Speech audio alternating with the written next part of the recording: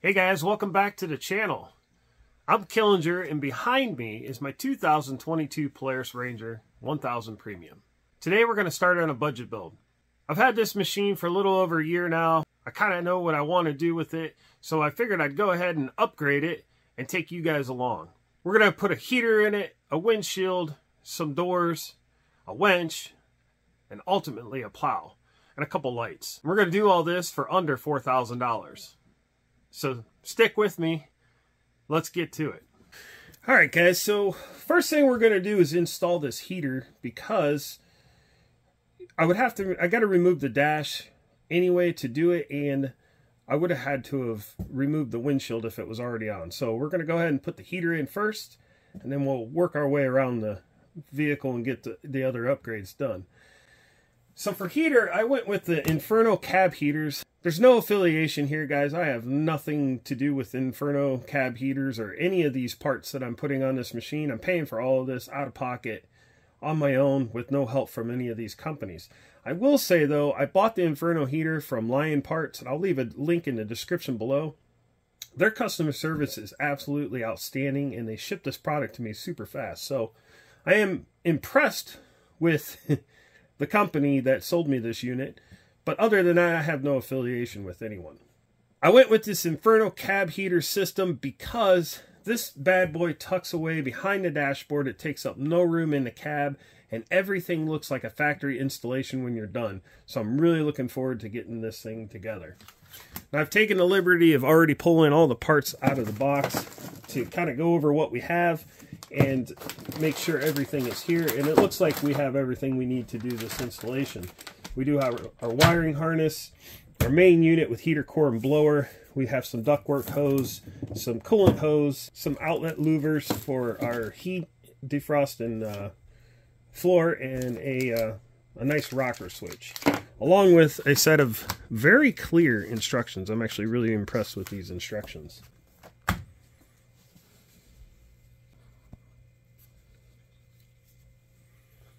Our instructions are pretty clear. We're going to start right at step one because it's I've never done this before.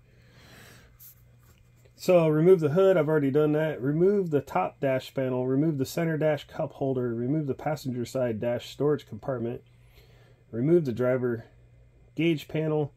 Remove the extra 3 bolts on the passenger side, and remove the center cubby storage panel. So you go over to our pictures here,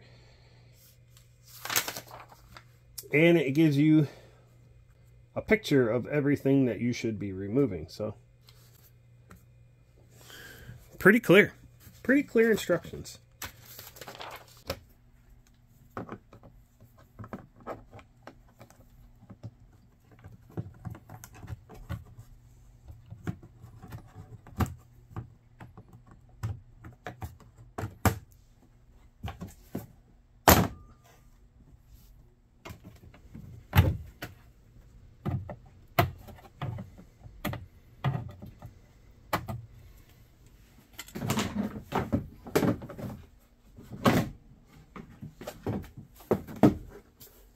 Alright, I've got this thing all torn apart per the instructions. The dash is out.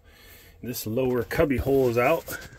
And there was 3 screws over here that they said to remove. I'm not sure why yet, but we'll find out.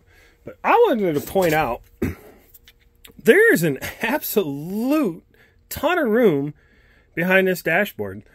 They did not take full advantage of all the storage opportunities in this machine.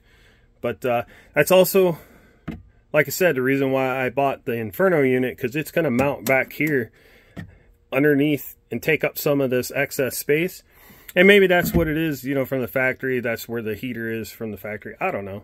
But it's going to be a nice install, I can tell you that. A lot of stink bugs in here. My goodness. All right. Step 2, looks like we're going to do the wiring. We're going to install the switch and the wiring harness. Looks like everything's plug and play.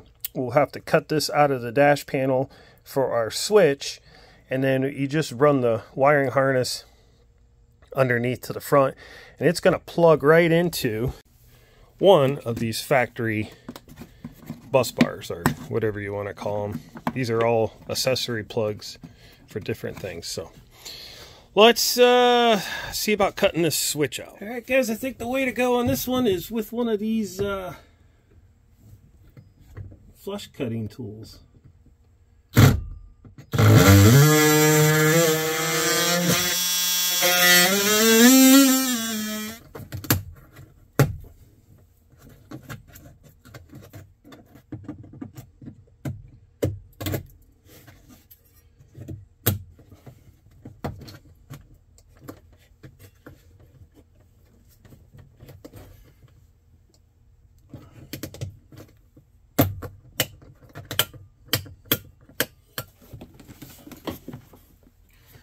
Instructions didn't say, but it is blatantly obvious that we are going to run this harness right through this hole.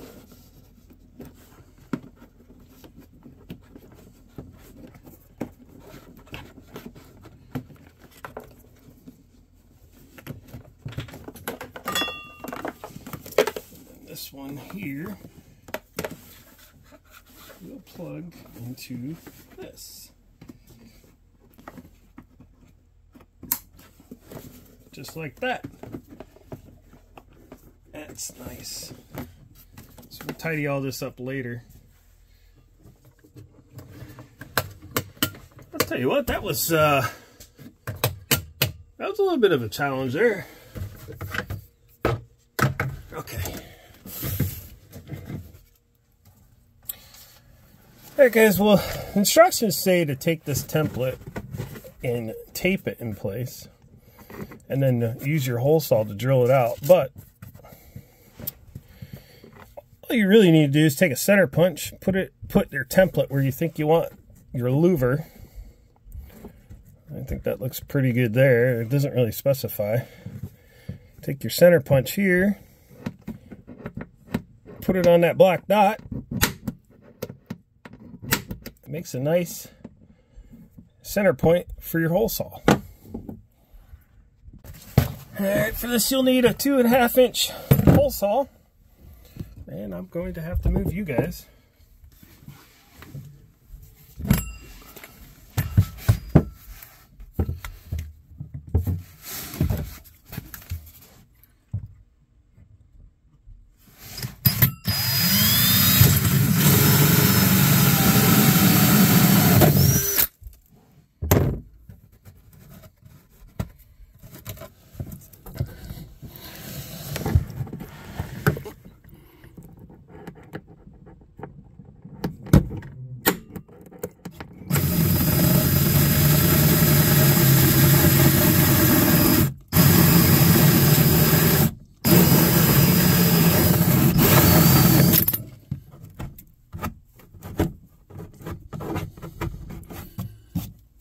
Now we need two 24-inch pieces of ductwork.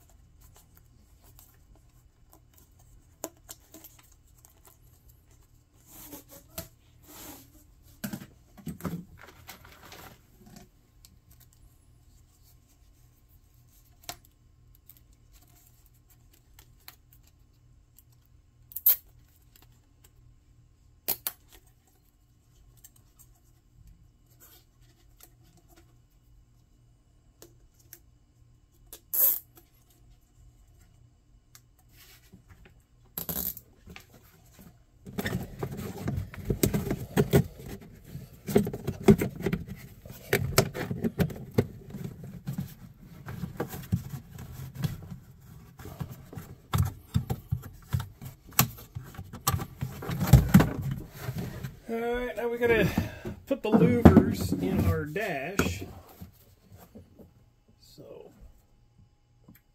cut this out along the lines.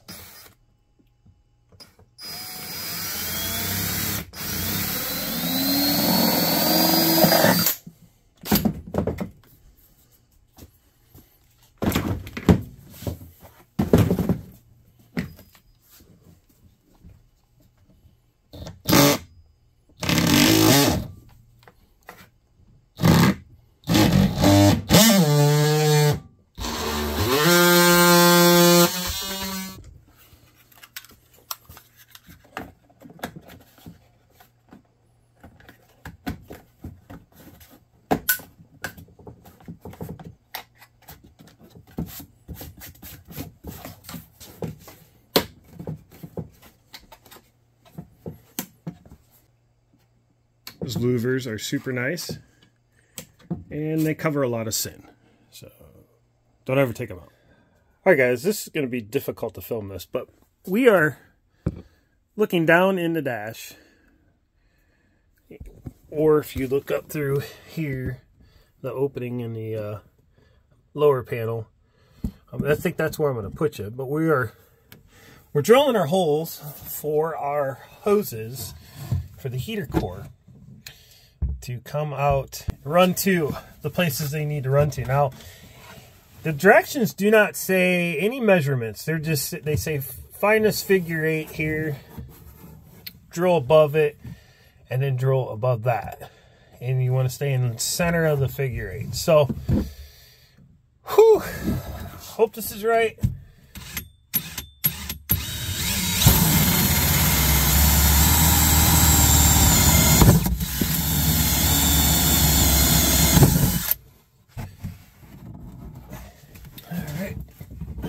Give us 2 rubber grommets to install. I think these are last holes I have to cut or drill. I think we're done with that.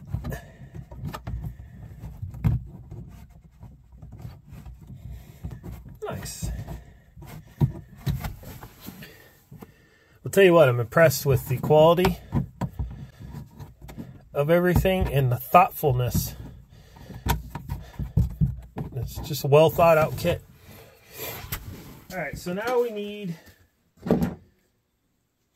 some heater hose cut.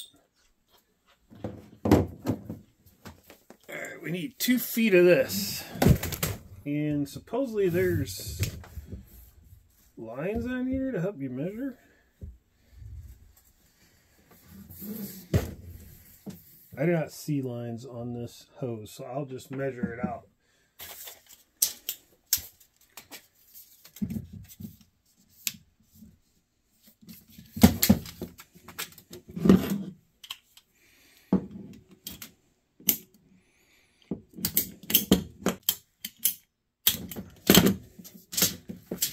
The 2-foot hose goes through the upper grommet.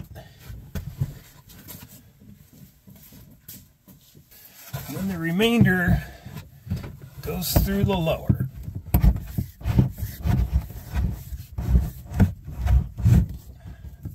Just like that. Now I'm going to connect these hoses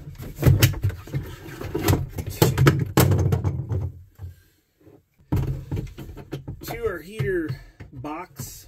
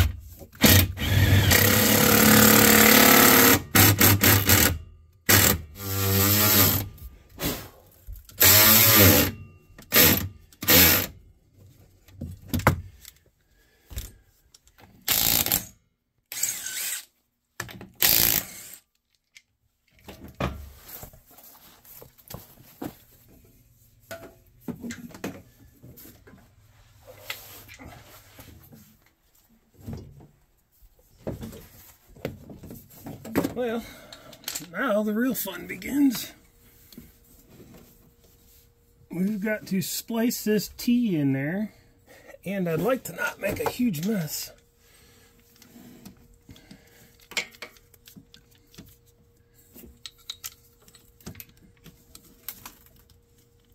Oh, I brought the wrong clamps on these. I need the bigger ones.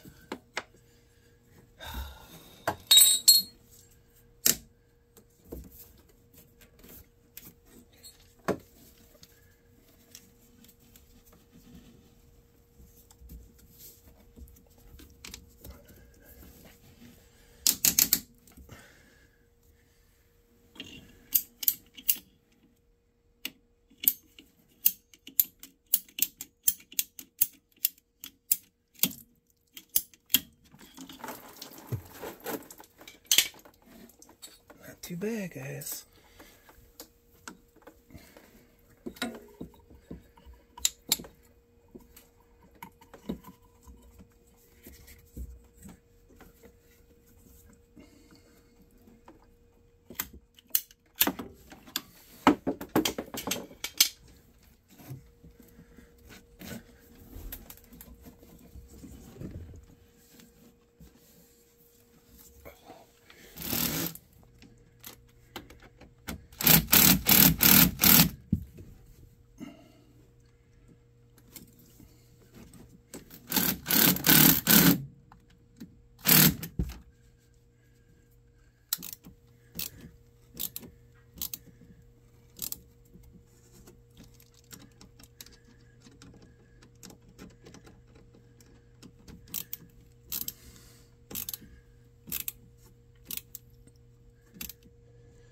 Pretty hard to film this, so you have to bear with me, but we just installed that T, and they say have it pointing towards the radiator, which that's, to me, that's pointing towards the radiator. So I like to hand tighten hose clamps. I'm not real thrilled with these hose clamps. They're okay. They haven't stripped out, but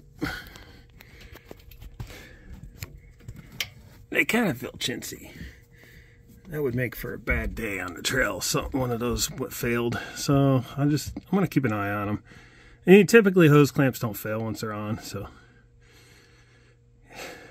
we'll see what happens. All right, now I gotta tie in this hose. This is our bottom coolant hose to the heater core. So we gotta tie that guy in the back. Whew. Almost done. All right, this is gonna be very tricky to film, but we are on the passenger side of the vehicle. We have the bed in the upright position. Down here, this hose here is what we want to tie into. We're going to put a T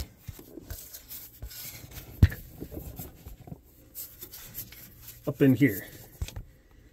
Right there, basically. So I'm going to try and set this camera up so you guys can see this. Probably the best I'm going to be able to do. So, first thing I want to do is get in here with these hose clamps.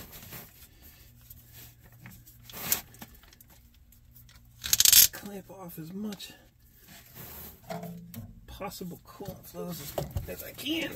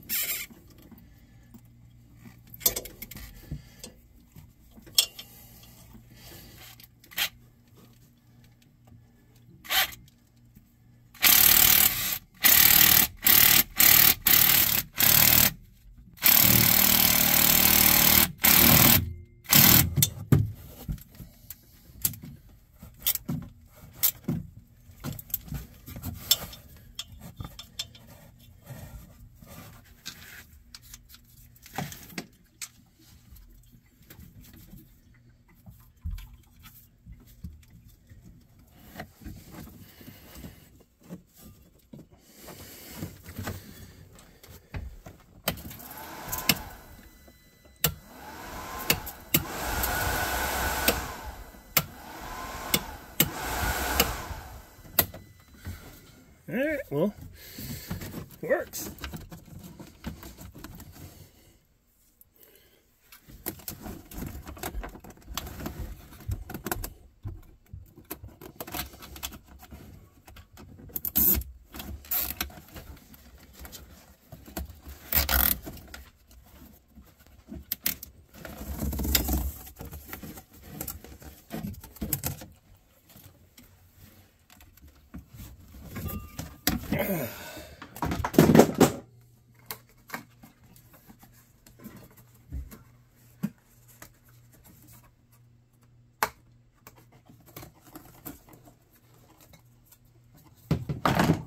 I will say this, if you're doing a 1000 premium, I don't know, maybe the XP is different, but for whatever reason, they say to cut this passenger side hose at 18 inches.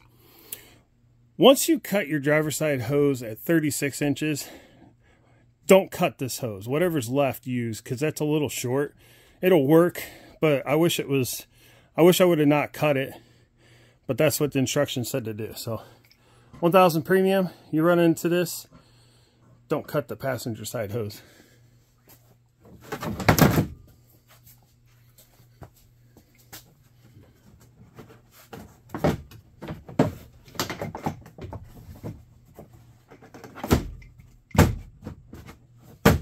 Alright guys, in order to finish up our installation of the heater, we need to drive this thing, get it up to operating temperature, and burp the air out of the system. So let's take this thing for a drive and get it all squared away.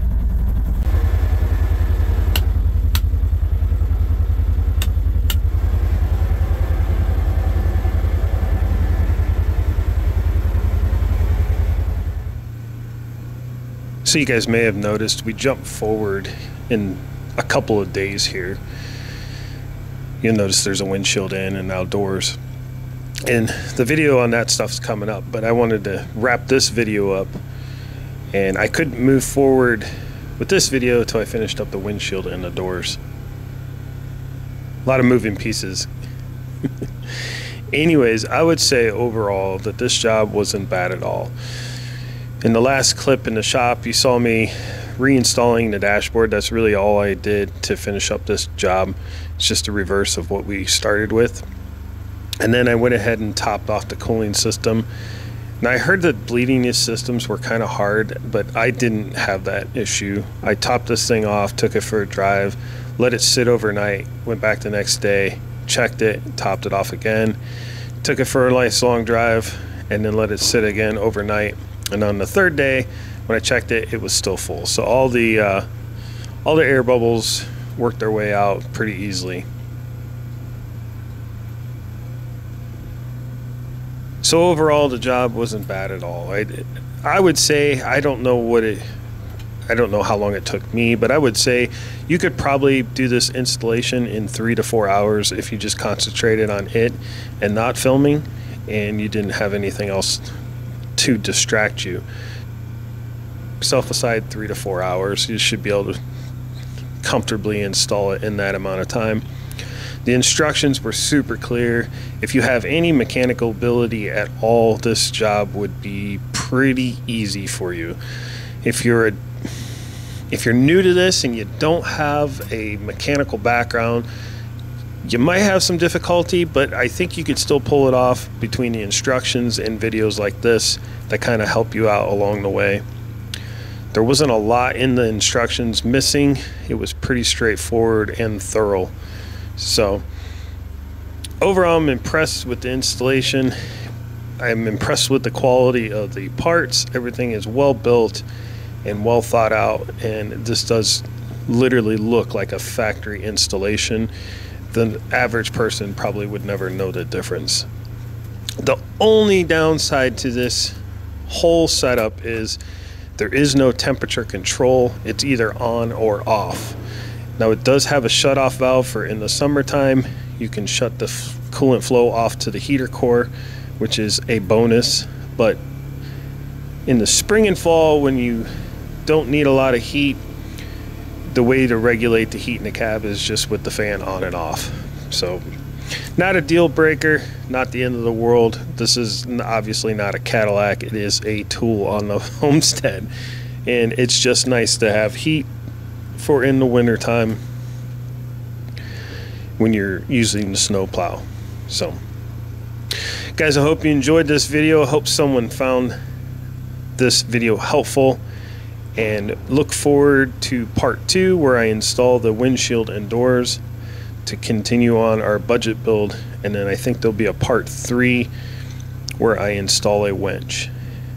Other than that, guys, we'll see you in the next video.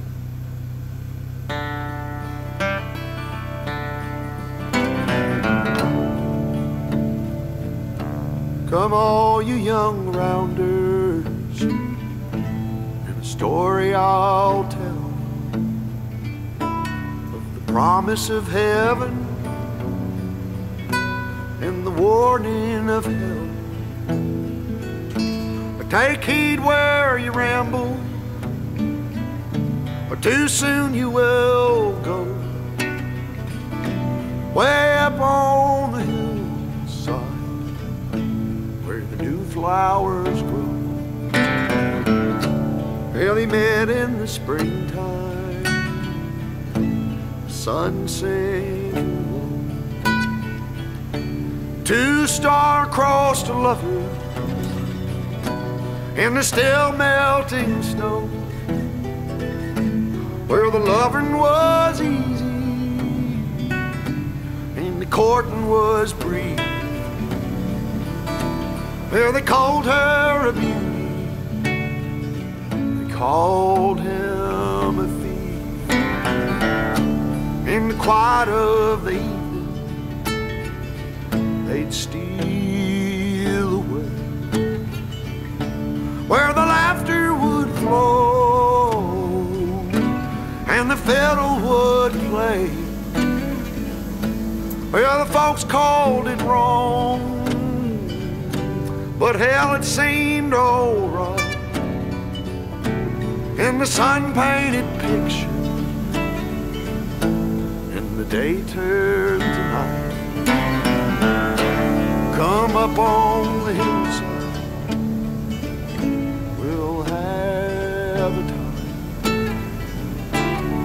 You'll bring the kisses, honey, I'll bring the wine. Keep your heart guarded, or too soon it'll fall. When one walks back home, honey, only one knows it all. Well, she walked up the hillside alone one day, and the heart is a hunter, always knows of its prey.